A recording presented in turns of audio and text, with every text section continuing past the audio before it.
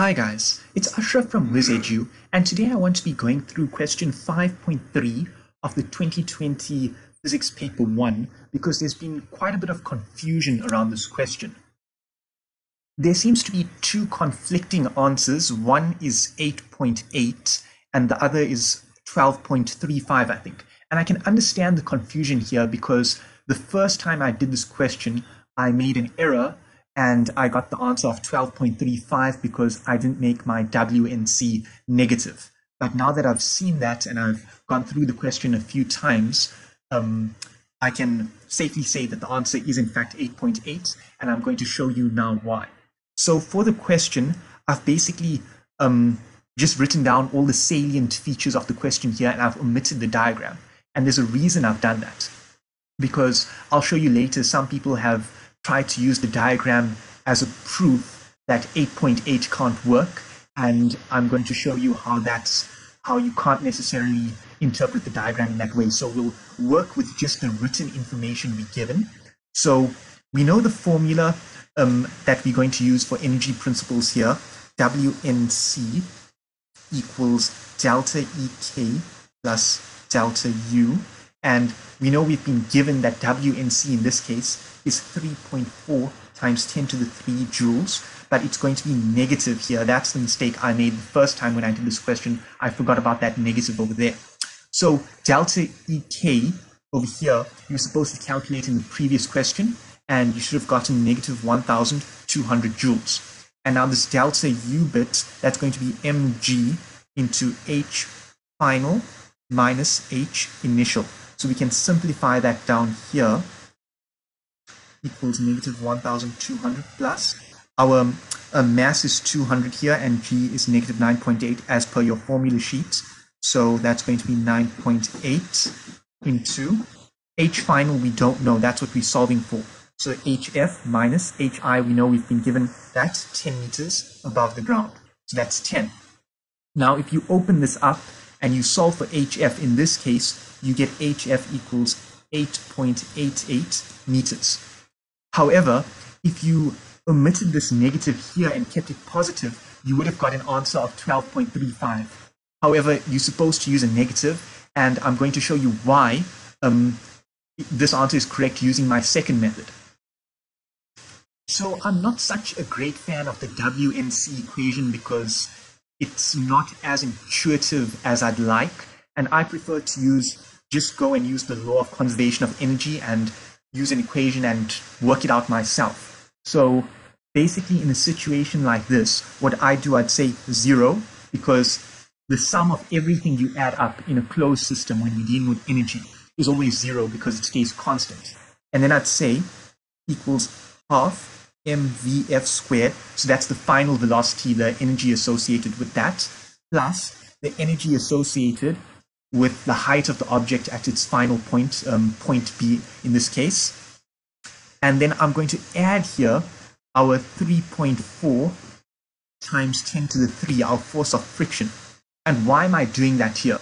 Well, basically, between points A and B, the block is moving, but it's also undergoing friction.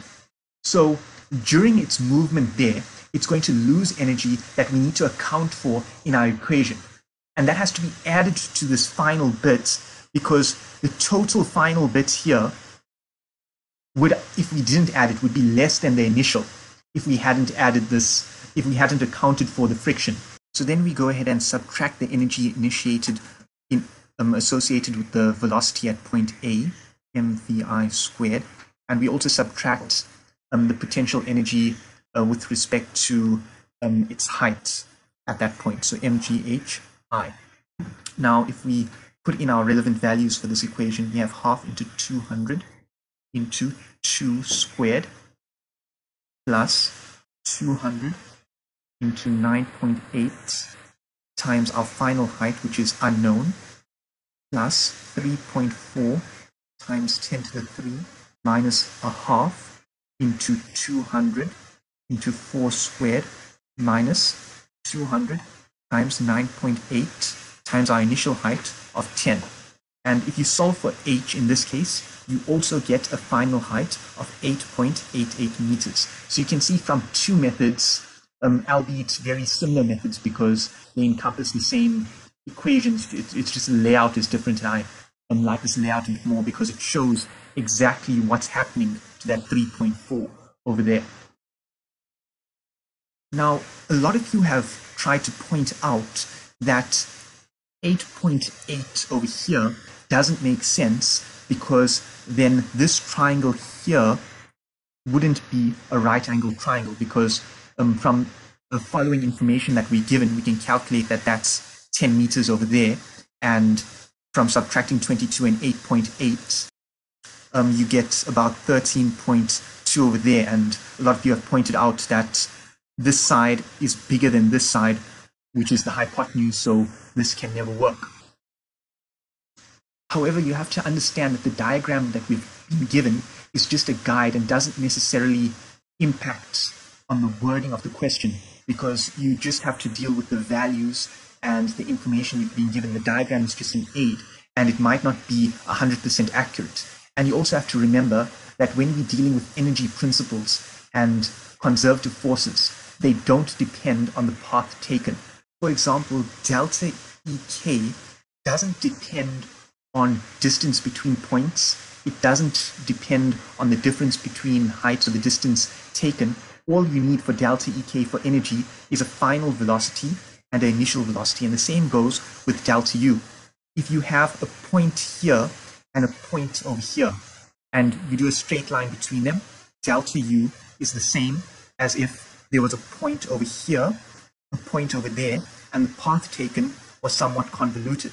As long as the difference between these heights is the same, it doesn't matter on the path taken, the energy difference is going to be the same.